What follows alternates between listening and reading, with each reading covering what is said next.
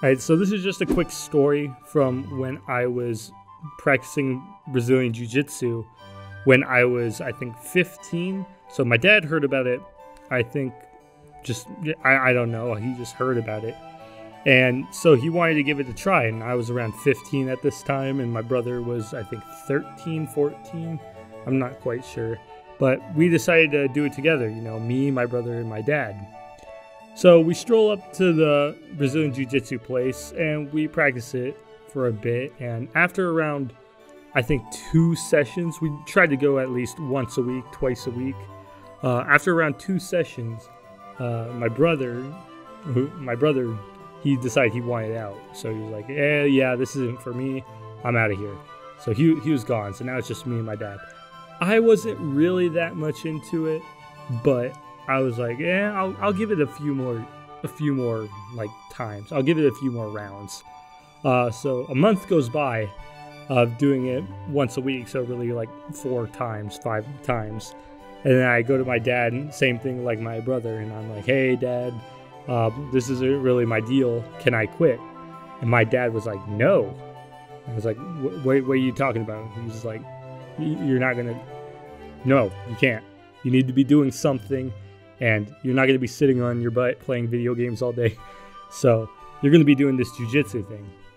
And so I'm like, oh, okay. All right, but you let Davis quit. What about him? And I didn't actually get an answer until a while later, but that goes into a separate story. But anyways, so now I'm doing jiu-jitsu, but I'm not happy about it. And I don't like it. I still show up because it's my dad and he tells me what to do, and also he feeds me and blah, blah, blah. He's my parent. So I'm showing up at jiu-jitsu. And as part of the things we do at jiu-jitsu is, I didn't mean to hit the mic. You're supposed to do free rolls at like the end of each session. So, you have the first like learning the move the instructor teaches you. And then you do like drills where you practice in the specific position, and then you get free rolls at the end where you just do whatever it is you want. Just 2 guys standing on the mat, 3, 2, 1 fight, and you just do jiu-jitsu. So I got paired up. So during one of these times, I got paired up with a girl I think was around 16, 15 at the time. 16, 15, maybe 19 at the time. I mean, older than me, but not that much.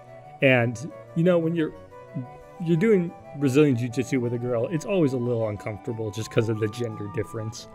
So, but, I wasn't paying too much mind to it.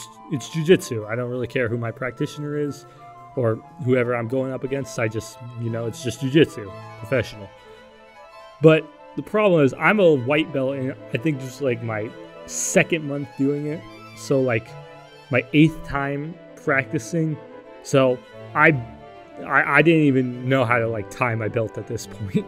I was just showing up, getting my butt beat. This is part of the reason why I didn't really like it, because you just show up and you get your butt handed to you, and you're not really tapping anyone. So I'm just sad. But anyways, so I think she was a blue belt at this time. But we were around the same sort of size, same sort of weight.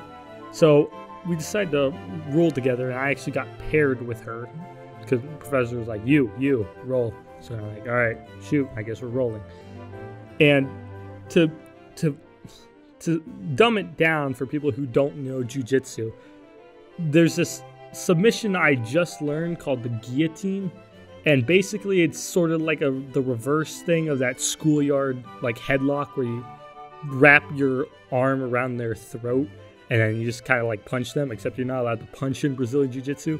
So I was trying to do like sort of like a reverse of that where you choke them by putting their arm in your head. And I jumped, we were both standing, right? And I sort of saw an opening. So like I wasn't completely clueless to the Brazilian Jiu-Jitsu rules, so I saw an opening for a guillotine, so I jumped up, wrapped my arm around her neck, and I started trying to cinch up the guillotine. And one of the things I heard about the guillotine is that when you actually have it, like, the best way to finish it is to fall back into full guard, which basically means wrap your legs around them. So wrap your legs around them while holding on to the choke, and then finish it from there. I had no idea what finish it meant. I just thought squeeze, which, spoiler alert, no, you don't just squeeze, it actually takes some technique. But anyways, I digress. So, I grabbed the guillotine, and because I'm an idiot, I don't understand how gravity works, I decide to fall back, but while still holding the guillotine, and I kind of forget that, you know, I have a head wrapped around my arm. And so I end up WWE slamming this girl's head directly into the mat.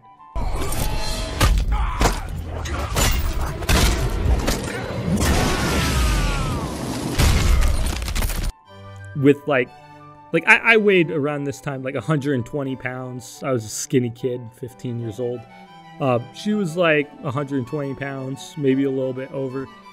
So imagine all that weight crashing down onto your forehead.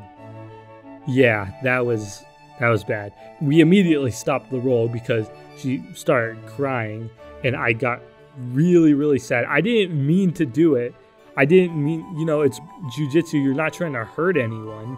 So I felt really, really bad about it. And I was like, oh crap. And afterwards, after the class was over, I walked up to her and I said, hey, I'm sorry.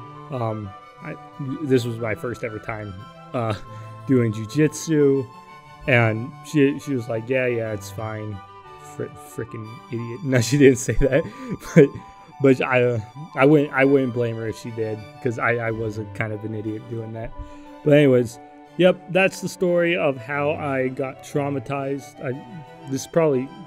I'm making it about me because whatever. It's just a story. It's just a story.